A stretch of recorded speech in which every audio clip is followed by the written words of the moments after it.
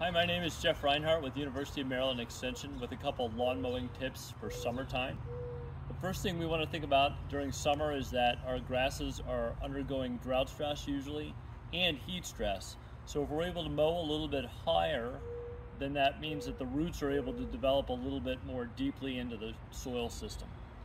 So we want to be mowing at about 3.5 inches, maybe a little bit more as we go into the summertime. The other thing to think about is to make sure our mower blades are sharp.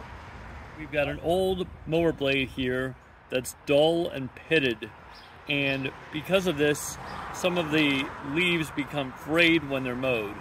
And so this yields an unthrifty appearance, but also may allow disease pathogens to enter that leaf. So we want to try to get that mower blade either sharpened or replaced at least once a year.